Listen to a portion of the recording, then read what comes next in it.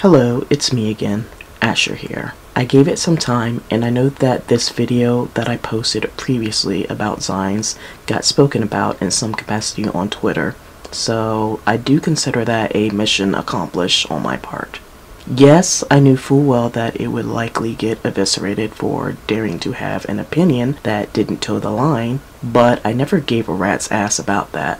The point of the video was to point out a trend in the Zine community, specifically the Final Fantasy XV community. I do have a right to speak about issues that I see. One thing that I noticed about several responses that I got was just the deflection that what I am seeing is not real and it's all in my head. I don't think that's the case, which is the whole point in making the video. I won't be gaslit into believing that something that other people have told me in private, too, is not happening. I'm sure people will feel exonerated that someone finally said something about the issues that I've stated in the video. I realize with the Final Fantasy XV community, a lot of people are, for whatever reason, afraid to speak out for fear of the same thing happening to them for their beliefs.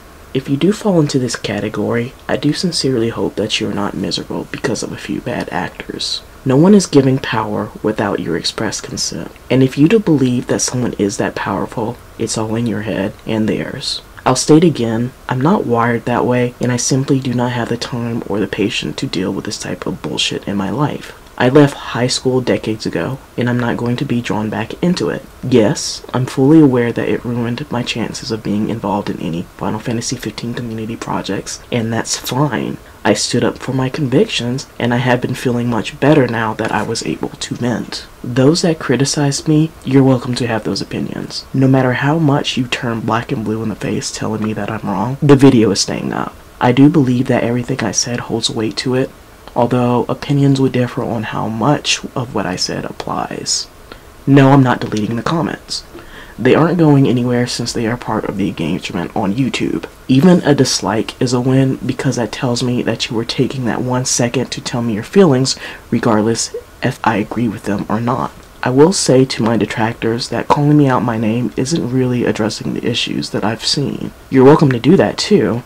I will respond to all feedback, but it becomes obvious when someone is just hearing what I said and not listening. And yeah, there's a difference. Lemon Tea, you were actually the worst when it came to that. I would appreciate you not putting words in my mouth or giving me positions that I never had. What is interesting about your entire comment is both you said that the click issues that I'm talking about don't happen, and in the same breath defend the mod's ability to do it. The entirety of your comment was catty at best, and it looks as though you already had an expectation going in. The fact that you stopped at 37 minutes in and didn't even bother to listen to what I had to say further only makes me believe your objective was to slander and twist my words. People can listen to the video and make their own judgments. That is, again, why I made it this way.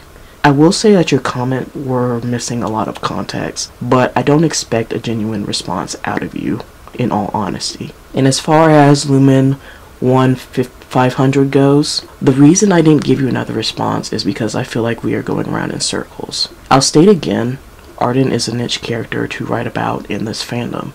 He barely has 5k fics that have his name even featured on stories. You act like I'm being unreasonable when I am pointing out that there were writers that do actively write about Arden and they got rejected. And considering at least one of these writers isn't even in the Final Fantasy XV community actively, I reject the idea that this was strictly my portfolio wasn't good enough. I don't even think they looked at it. That type of shit doesn't happen with 25% of your writers barely speaking about Arden unless there is bias going around, which is my biggest issue in this matter. As far as my reputation and the mod's reputation, that's a two-way street. I've stated that I don't hate the mods. Trust me, I could have been a lot more of a dick if I wanted to, but that wasn't the point in this. If you're picking your friends when you list a public project, I'm going to call that shit out for what it is. And the truth is, I don't want anything to do with these people in question. I stand by my words and my convictions.